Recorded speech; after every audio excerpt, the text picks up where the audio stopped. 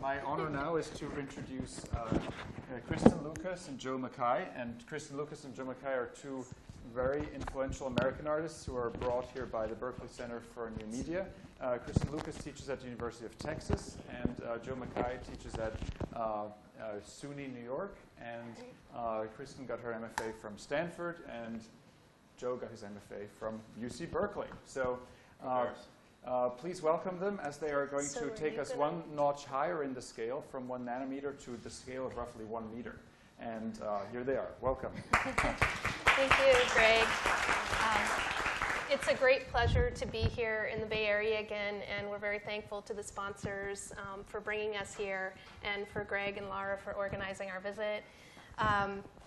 We are sort of responding to some of the basic questions that were posed by the conference, beginning with an idea of how do images define our understanding of our environment by allowing us to access the inaccessible, and how do images define locations. Joe and I have independent practices, and we're here mainly to talk about one collaborative project that we've been working on, which is a work in progress as well, called Tablet Tumbler. But we thought we'd first introduce our work, like one piece of each of our work. So I'm going to start here with referencing a piece that I made 17 years ago in 1997, an analog video that was edited in camera called Host, and it was about being human in a particular cultural and technological moment. I imagined the interior view of the space of a computer through performing both the user, the network, and a net system operator and the machine. So I was creating images because I had no images to sort of describe this space that was increasingly pervasive in my world, the world of network technologies that aimed at efficiency, precision, and productivity, but also included feelings of distance, disorientation, mistrust, and isolation. I was trying to create a vision of an embodied machine that had impossible yet familiar views through imagery and storytelling. And this is one of a series of images that I was taking actually while I was in grad school here. And these are when Google Street View first started. They hadn't realized that they should brand their cars yet. And so this is actually an image of a Google Street View car.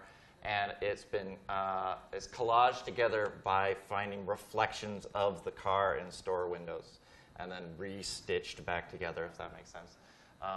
And so I would find these by virtually driving around the city in Street View looking for the reflections of myself. And I would also find them by bicycling around the Bay Area and looking for storefronts that had reflections and writing down the address and then going back virtually and finding that space. And I think both of us were interested in this virtual space, real space, creating real spaces that make more sense in a virtual paradigm. And I think that feeds well into the collaboration we're doing. Okay, so Tablet Tumbler. This is a piece that Joe and I could both talk about. We have two different ways of thinking about this piece. It's an object which is a 4-foot diameter wheel, and I'm going to talk more about the formal aspects of it and different references that it has. But first, things that brought us to the project were the idea of a tablet as being an all-in-one, that you could both record media or put media on it and also experience media, and that it was not tethered to one place. And so it was mobile and battery powered, and we were like, what can we do with this thing? This is a really interesting object, and it has all these built-in sensors, and Joe is programming a lot more than I am. I'm sort of amateur at it. And then so we came up with this design of the tablet tumbler to play these things and to use as many of the features as we could of the tablet. And then we also created, so one mode of this is to play an app, and we have multiple of these tablet tumblers that each play a different type of app. And then another thing that we do is we record a multi-channel, 6-channel video collecting all of these different viewpoints and bringing that into a video installation. The tablet tumbler form is informed by a lot of different technological references. particularly the wheel, and then I was thinking about the cable drum that is used to lay cable across land and sea. I think I have an image of that coming up. Cyclical and cinematic references. I was teaching video installation when this idea came to me, and new media installation. And so I was thinking about the zoetrope, the history of the film loop, and animated GIFs in our more contemporary network space, as well as the computer routine and the loop of the computer routine. So I was thinking about all of these different kind of formal moving image history loops.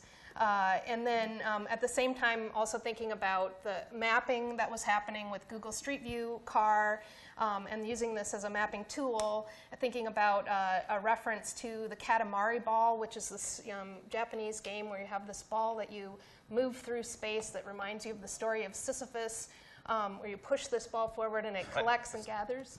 Oh, okay, great. And also a tumbling, sort of an aging tumbleweed of technology. Look. There's the animated GIF.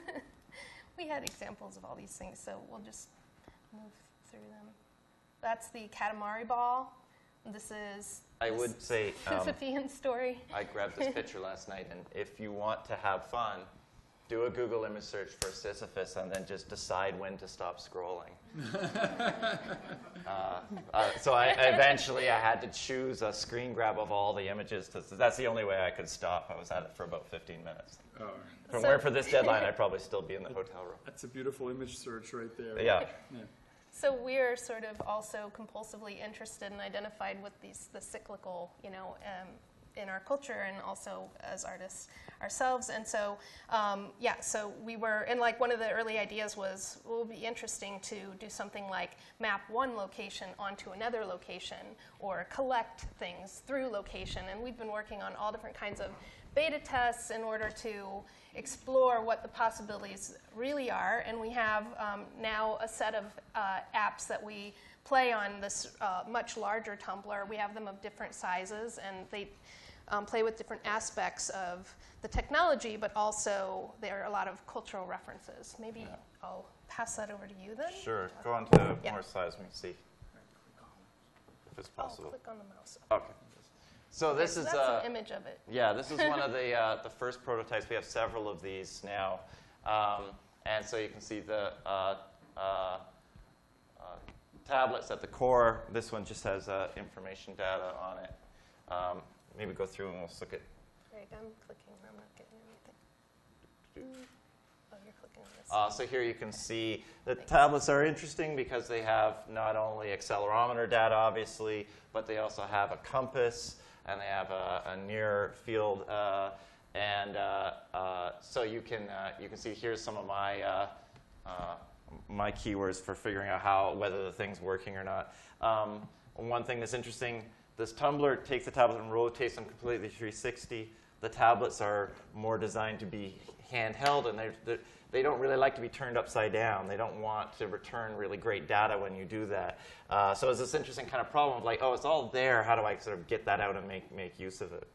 So starting from like this micro scale and then moving outward from that. So played a lot with tumblers that take pictures. So the tumbler would roll. When it's still, it would take a picture all directions and sort of be a live camera of that moment, and then the stills would stay on the screen until it was stopped again.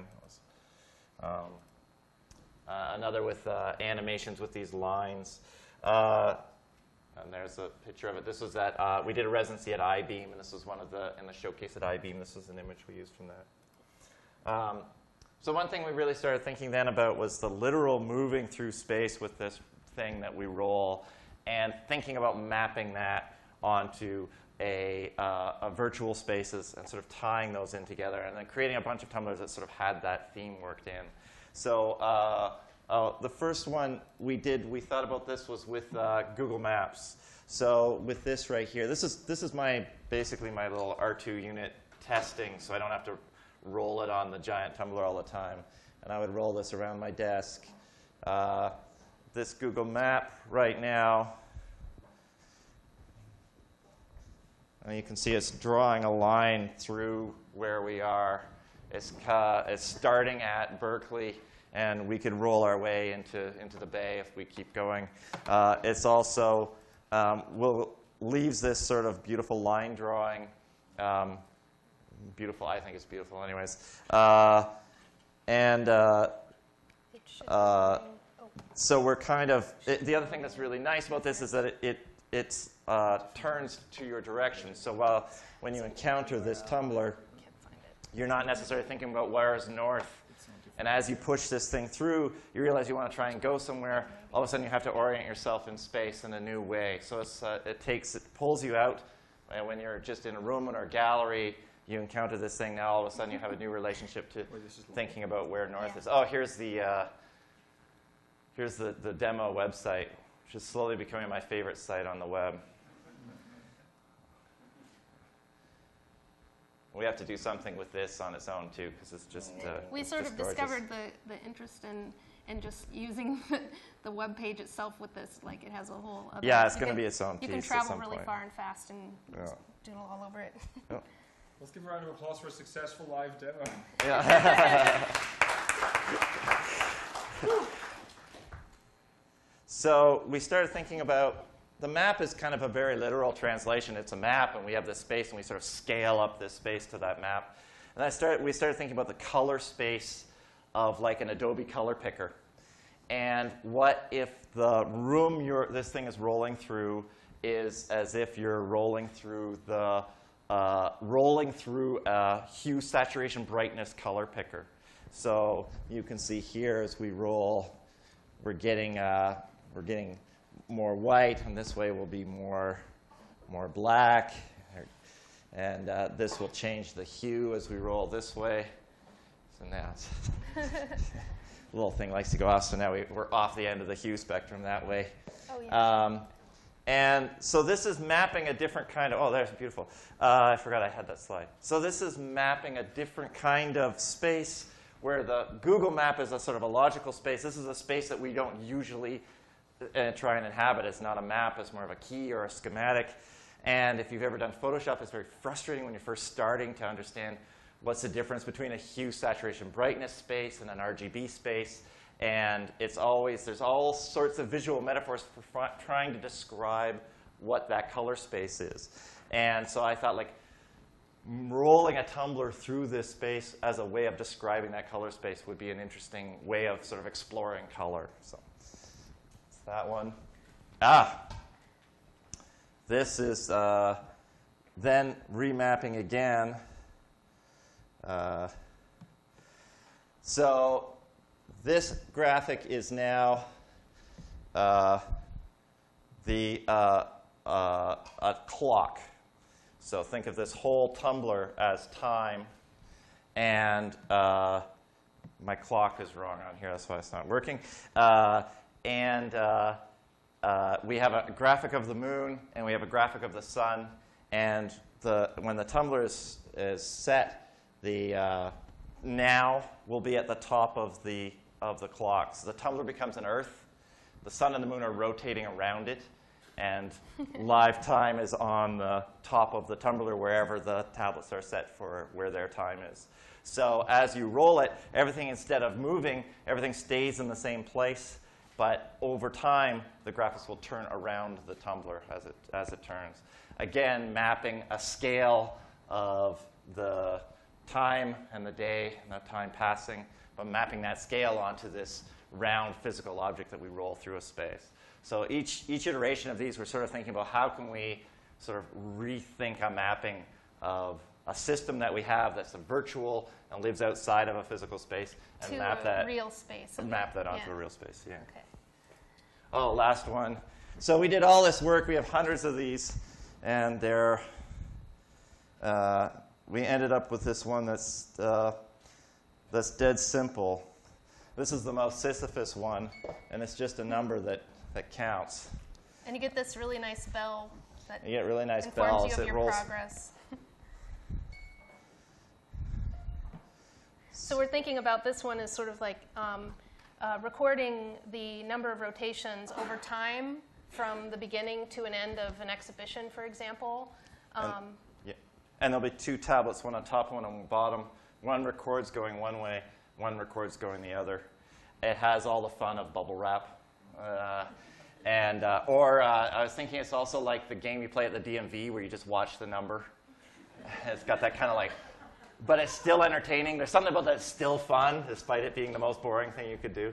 So it's the one that's got the most sort of basic, absolute at its core. It is a game, albeit horribly boring and not very exciting. It's still a game somehow.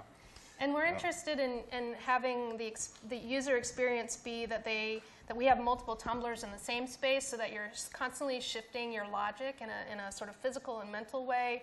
You're using the tool very differently, like you would normally use an app for a very particular function and know what you're doing with it, and you just encounter these things and you have to sort of intuit the logic and adjust to it. So we're really interested in both like the magical and fun side, and also the kind of stupid side of the experience of like being in all of these different systems and trying to map virtual experiences back into real life. We're into the stupid. And let's see, and it's a goal of obfuscation, and the body is included in that obfuscation.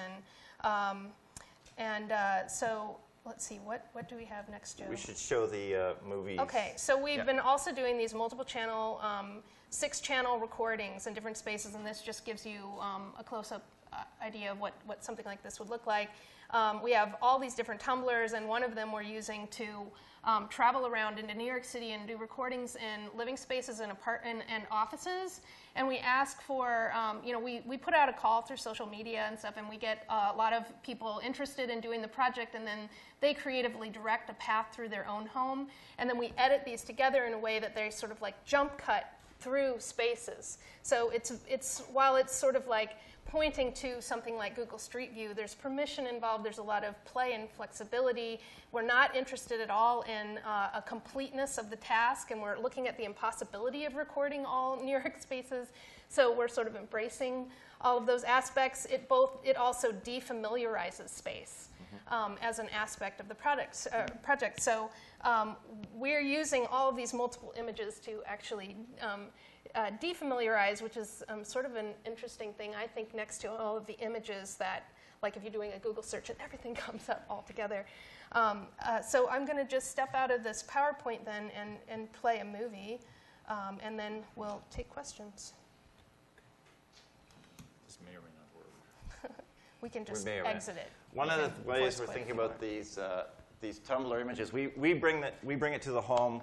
We set it up, we get the tablets all going to the recording, and then Chris and I remove ourselves from the process. So it's really as people then can control their own path through their own environment. But the cameras are taking God knows what. So they're controlling the image, but then there's a lot of like random that also happens. Oh, this isn't connected to this.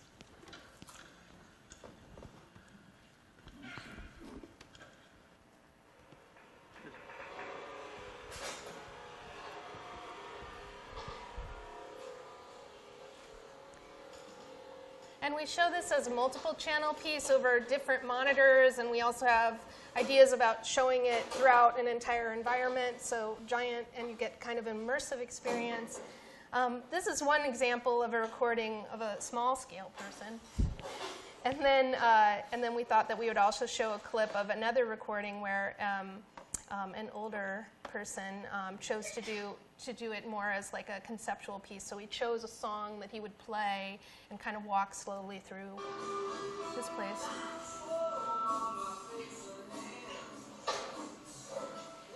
Not always the most flattering recordings. A lot of crotch shots. A lot of crotches.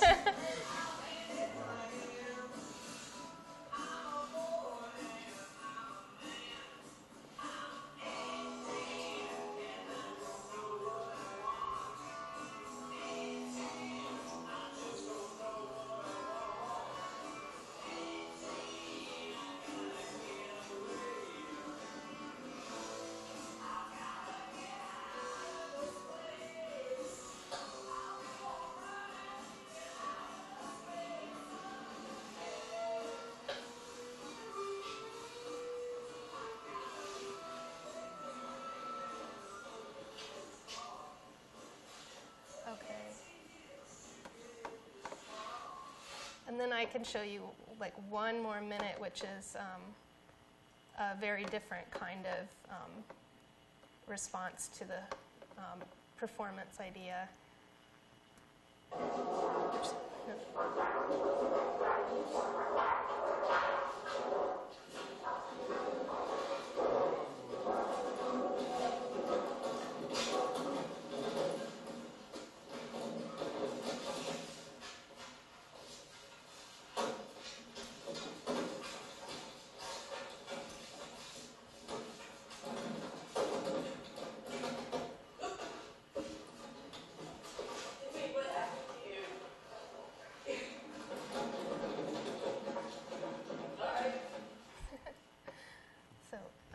And then I guess one image that I'll end on, and because I've remembered that we didn't show the image of the installation shot. Oh, yeah. So just,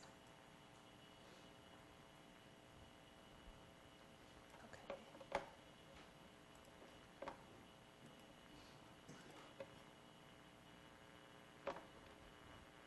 Yep.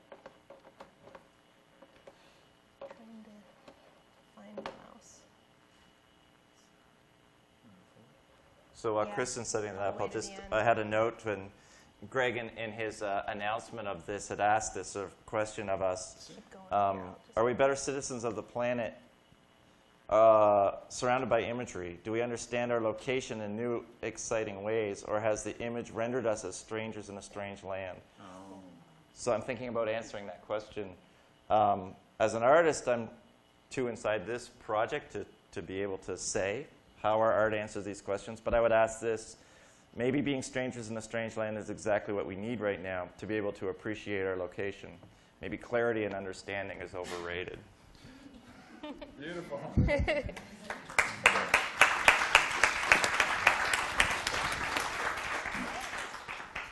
Well, thank you for this fabulous presentation and demo.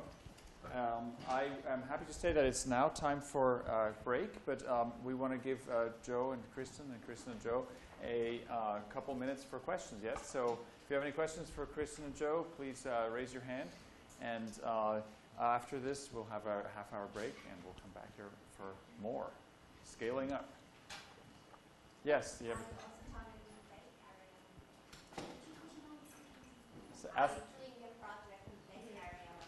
Yes. Oh, yes, of course. But Good question.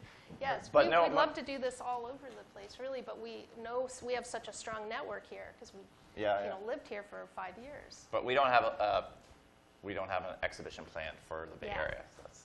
So the long We'd love answer to is do a residency in which we could really embed ourselves here. If you have any ideas, let us know over the coffee break. maybe Yeah. over there.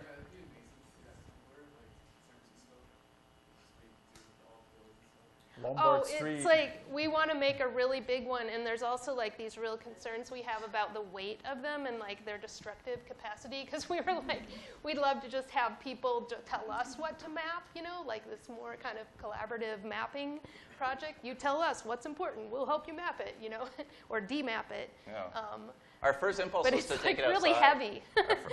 our first impulse was to take it outside, and we kind of like the constraints also of these things are big and New York apartments are small, and so people are trying to like roll them across their beds, and the cats are scattering, and that kind of like ridiculously of this giant physical thing being rolled through a small apartment. That kind of adds to some of the fun where.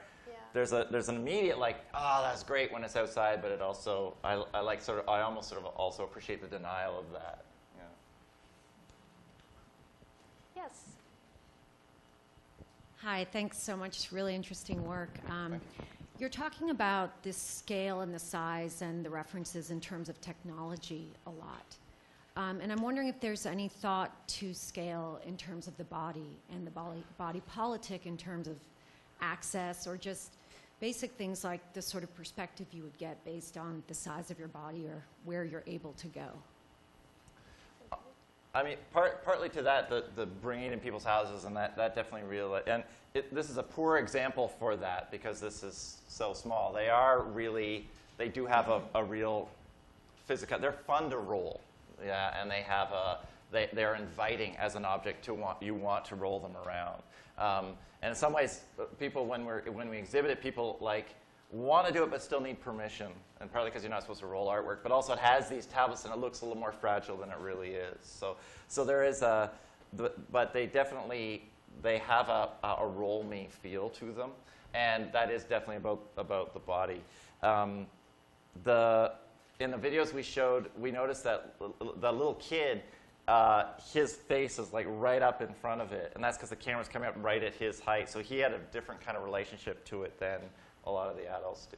I think, like, in a lot of my own work and working collaboratively, it's a whole new world. Like, we have such a huge project ahead of us, but some things are taking their time to get more specific that are really important to us in our independent practices. And in my own work, I deal a lot on the personal level, like positing the personal within institutional frameworks. So working with something like a mapping project that invites personal expression and interior spaces connected to, this larger framework that is also very authoritarian or has like this very practical side to it. We're kind of interested in what else can be possible with mapping if you start at the personal level.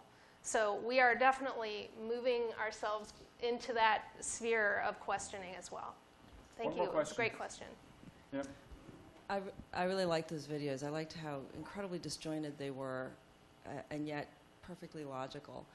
I had two questions. One was, do you build any shock absorption into the tumblers? And you were also talking about like the potential for them to crush things, like, do you put safety rubber? We put rubber bumper on it.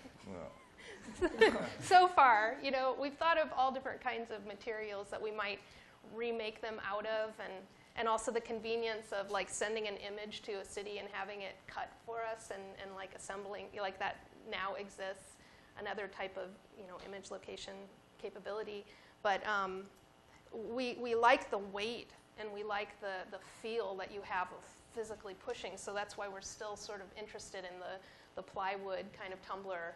We don't have kids, so we don't worry about crushing toddlers. It doesn't even. Yeah. To your note about it's disjointed but sort of compelling. There's something that happens, especially when they're lined up, where you can watch it.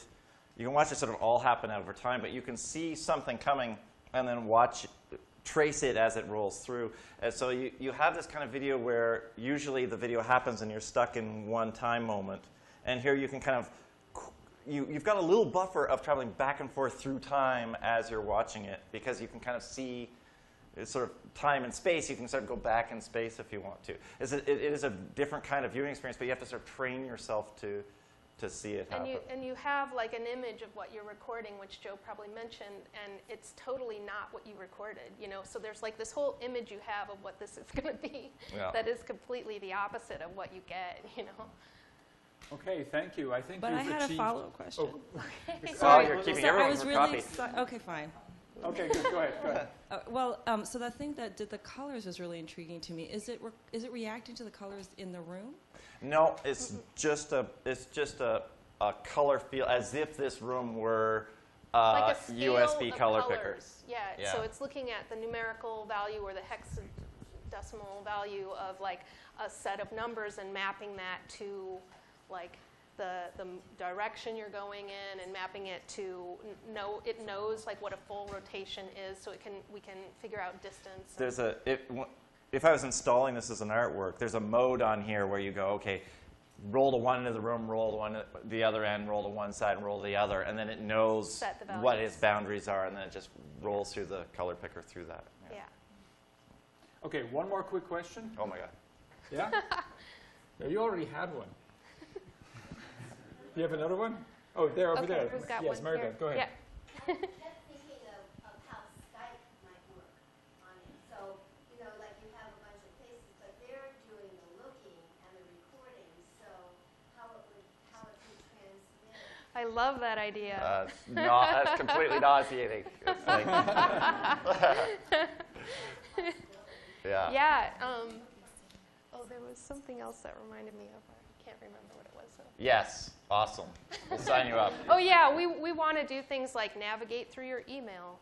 Like scrolling and clicking and turning. And We need to navigate. We need to roll through the Google search for Sisyphus. yeah. That's like, that's obvious. It's all coming together. I Yeah. think you created a threshold exactly like Emmanuel Aloa was describing in our earlier talk, a threshold at which the crisis of image and location constantly unfolds and erupts, and it's a beautiful threshold. So thank you very much. We have two announcements quickly. One is there is coffee outside and there's break.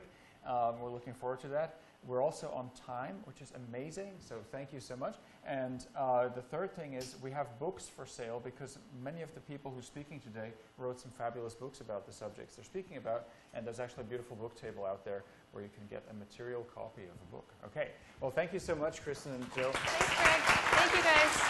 This way, Jill. Oh.